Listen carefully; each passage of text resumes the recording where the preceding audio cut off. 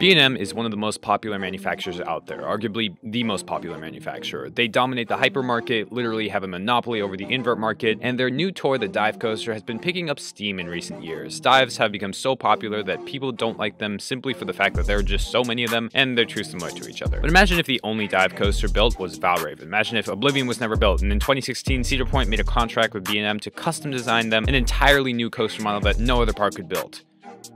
That probably would be a legal nightmare and probably would be legally impossible, but whatever, just imagine it. If Valraven was the only dive coaster, people would go crazy for it, but it's not. So where was I going with this again?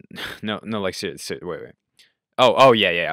The B&M Wing Coaster is really popular. Okay, I got pretty sidetracked, yes, but the B&M Wing Coaster is really popular, and it got me thinking.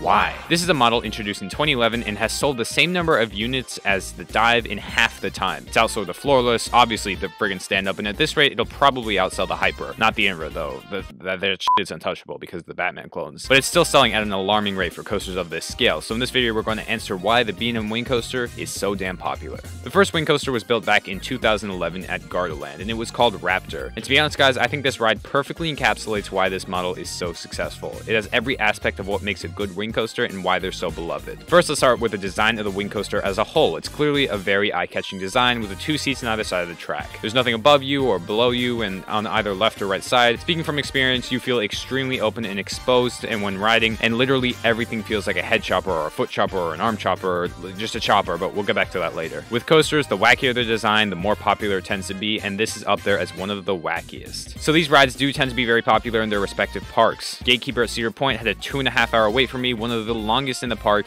even with this being a capacity monster. Now yes, this could have to do with the fact that it's the first big ride you see when pulling up to CP, but I think it's also due to the fact that it's just a cool and beautiful looking ride. That's another thing about these wing coasters, they are just downright pretty. Raptor swooping around all these trees and lakes looks straight out of a movie. This isn't even like that great terrain, just the ride getting this close and moving that elegantly makes it look like cool terrain. A lot of B&M wing coasters use their terrain like Thunderbird or Wild Eagle. Thunderbird makes you feel like you're weaving in and out of the woods, and Wild Eagle is perched up on a mountain to make the ride look even more intimidating than a 200-foot B&M already is. Raptor utilizes the terrain great with the trees, the rock work, and the pond that you're swooping around. But getting back to what I was saying before about these being pretty coasters, you can see how Raptor is built over many pathways so people can just admire the ride. It's done here, and here, and that's because, like I said, these are just very photogenic coasters and parks like to show them off. We also see this with Gatekeeper, where the whole coaster is just the park entrance, and holy moly, it is one good looking entrance. This rivals a 300-foot B&M Giga as the best park entrance out there, and it's literally half its height. It's a marvel just walking under Gatekeeper as the park entrance. These rides are so good at just looking good, and that's what makes people want to get on them so bad. But they're also good at looking weird. Like I said, this train design is odd, but also some of these maneuvers that they go through are unlike anything we've seen before. I mean, just look at these wing over drops. These are the strangest looking drops I've seen in my life, even weirder than those like beyond vertical drops, because it's literally just a curve and inversion into the drop. And the way that the train takes them at a slow speed, so you're just hanging upside down for a second.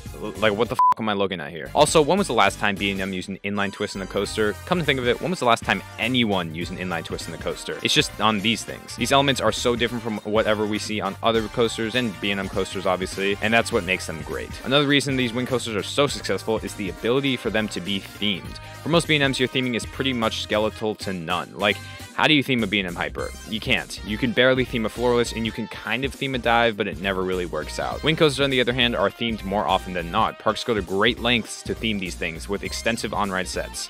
It's funny, because for a park like Great America, you'll have legit no theming on Raging Bull, Max Force, or Goliath, but then X-Flight is like a whole movie set over here. Another good example is the Swarm with this apocalyptic type theming. You have this massive crushed plane that you dive under right off the bat, this broken sign that you fly through, and the ruins that you swoop around through the end. And that's not even to mention the trains. B&M wing coaster trains are so wacky, but they lend themselves to being themed so well. They have this alien head design in the middle of it so that the train just looks like a giant evil alien parasite. I don't know. It looks cool. But if you want real theming, like Disney level theming, look no further than the wing coaster Falcon at